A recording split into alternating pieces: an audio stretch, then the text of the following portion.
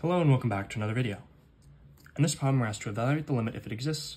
We have the limit as h approaches 0 of x plus h cubed minus x cubed divided by h. So what we have to do is to expand x plus h cubed.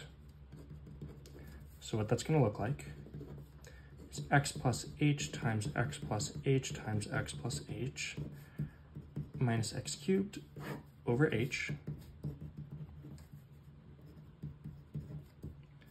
So we have x times x is x squared plus x times h plus another x times h is plus 2x times h plus h squared times x plus h minus x cubed over h.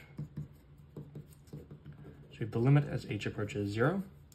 X squared times x is x cubed plus x squared times h plus 2x squared times h is plus 3x squared times h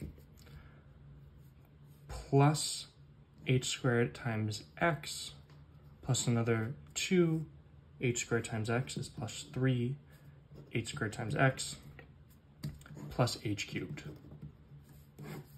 divided by minus x cubed.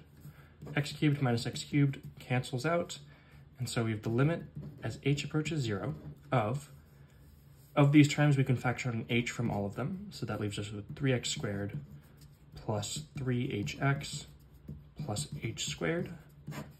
We do that because we can now cancel out the h, and we have the limit as h approaches 0 of 3x squared plus 3hx plus h squared.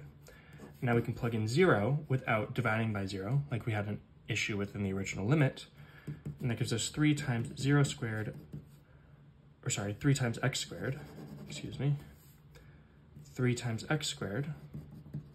plus 3h times 0 plus 0 squared.